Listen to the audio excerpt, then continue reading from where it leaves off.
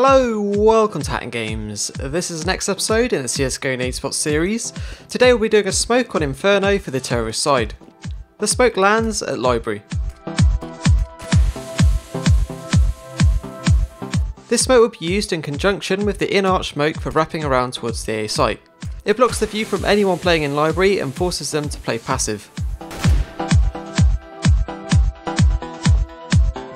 To throw the smoke, follow these 3 simple steps. Step 1.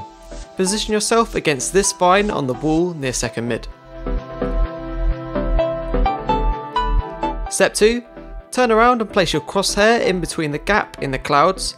There's a particular part that somewhat resembles that of a face. You want to be aiming just below it. Step 3. Run forwards, throw the smoke and profit.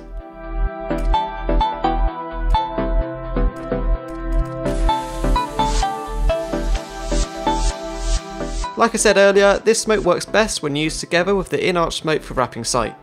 If you want to see more from this series, you can always check out the playlist for more tactical nades. Thanks for watching, and I'll see you next time.